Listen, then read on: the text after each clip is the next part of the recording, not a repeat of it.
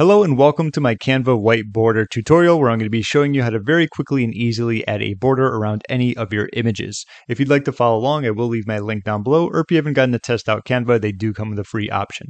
So first and foremost, keep in mind you're going to need a PNG or transparent picture.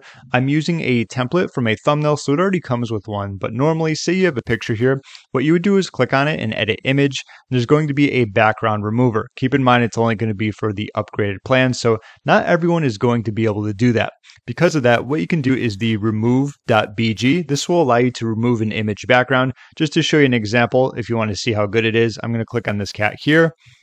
It's going to show the original and a remove background, and it's pretty good. You can't always get the biggest pictures. I think it gives you one free, but that's an option to utilize that in case you're unable to at the time. Once you have your picture, this one is already good like that. We're going to click on it and go to edit image. And in case shadows isn't used yet, what you can do is type it in and just simply apply and add it to your account and you'll be good to go. But you click on shadows. Next, we're going to click on glow once and then click on it again so that you can see controls.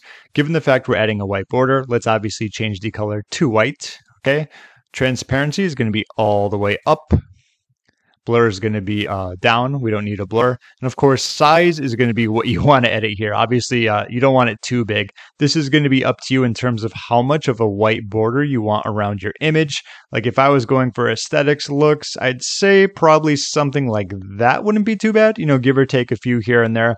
I like that. Obviously, if you want to do transparency, you can make it lighter. Obviously, if you go to 0, but you can go all the way back up. But in a nutshell, that's exactly how you can add your white border to your images. Very easy to do. If you have any questions, feel free to leave a comment down below. Maybe I didn't explain something well, or if you have further questions, that's what the comment section is for. My name is James. Thank you so much for watching, and I hope this helped you out.